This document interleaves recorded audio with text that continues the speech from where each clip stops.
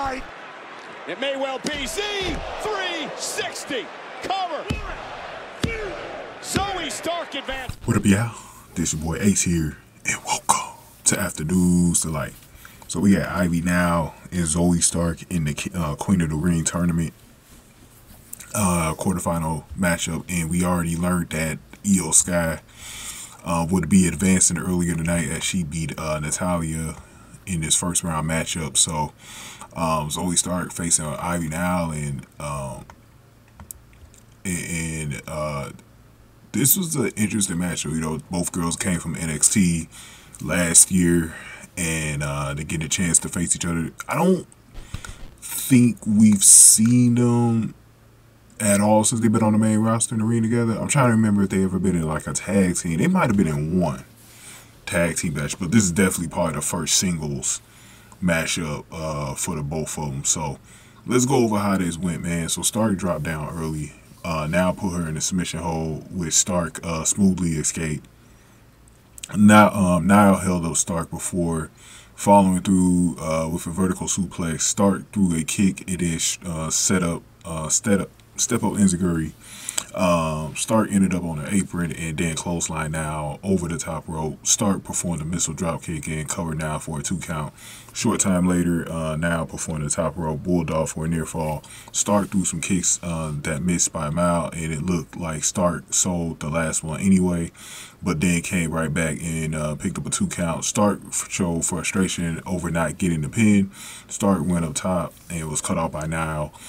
Stark stuffed a superplex and then slipped underneath Nile and tripped her so that her face landed on top of the turnbuckle, and then she hit that Z360 that scored the win.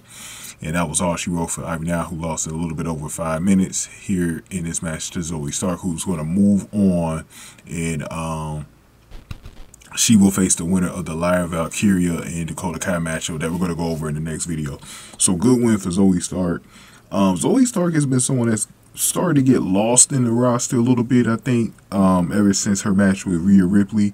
And that was the one thing that, and it happens because you can't push everybody on the roster, but this is why I'm telling them, make sure you keep Nia Jax.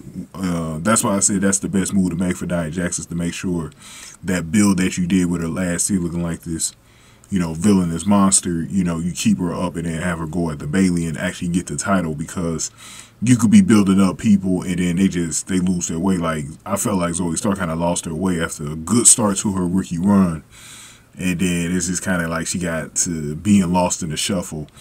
Ivy Nile's been doing more than her lately, but still neither one of them are real established in the women's division.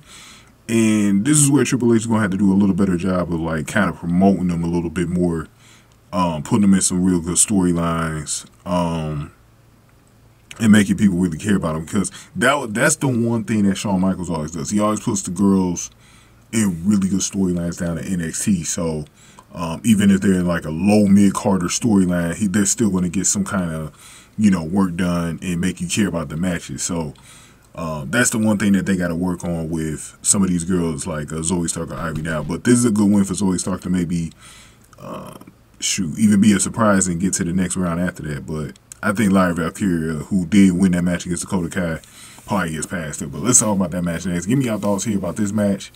Give this video a like, share, subscribe. Thank y'all for watching this one. Afternoons Delight.